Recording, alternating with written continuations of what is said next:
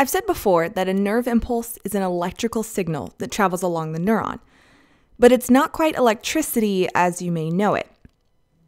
Electricity is the flow of electrons, but in a nerve impulse we use the word potential to describe the movement of charged particles across the membrane of a cell.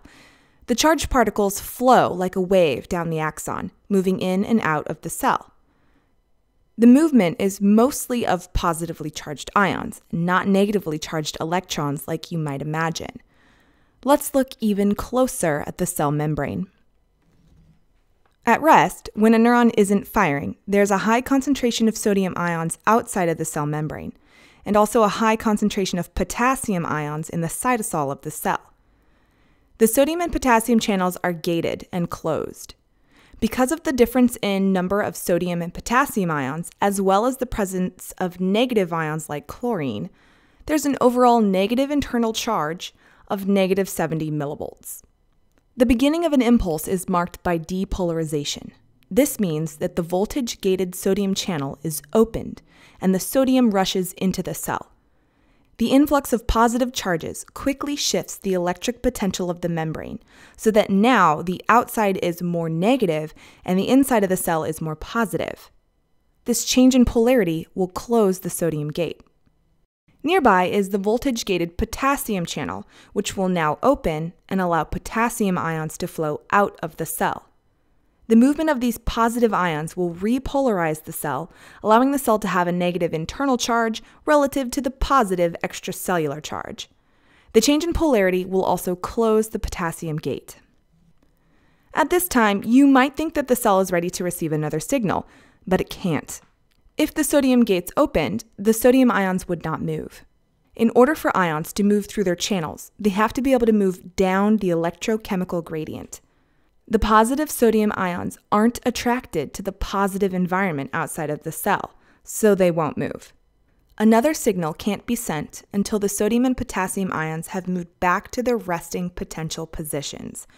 But this means moving against concentration gradients, which means energy must be used. During the refractory period, the sodium-potassium pump will move 3 sodium ions out of the cell and 2 potassium ions into the cell with 1 ATP molecule. This must happen constantly and rapidly, so the brain uses a significant amount of your body's energy. In a matter of milliseconds, the sodium-potassium pumps will restore resting potential and another action potential can move through. Nerve impulses are actually waves of action potentials, which means ions are flowing in and out of the cell in a wave-like pattern. Because of the refractory period, where sodium ions will not flow out of the cell by diffusion, action potentials can only move in one direction. They begin at the dendrites, and they end at the axon terminals. This wave-like region where the action potentials are flowing are referred to as the local current. The flow of sodium through one gate will trigger the flow of sodium in the next gate, but sometimes there isn't enough sodium to trigger an action potential. Using an oscilloscope to display the membrane potential over time, we can see that sometimes the flow of sodium ions isn't enough for an action potential to occur. The internal region of the cell must reach negative 55 millivolts, the threshold potential, for action potentials to begin. If enough sodium ions are released to surpass the threshold potential, an action potential occurs. In the oscilloscope trace of an action potential, we can see where the sodium and potassium gates have opened. Here is the point where the stimulus occurs, and sodium gates open, allowing sodium to rush into the cell. This depolarizes the cell, causing the inside to become positive relative to the outside of the cell. This polarity change opens the potassium gate, which allows potassium ions to rush out of the cell, which rapidly repolarizes the inside to a negative charge. This can often become more negative than negative 70 millivolts and is called hyperpolarization or undershoot.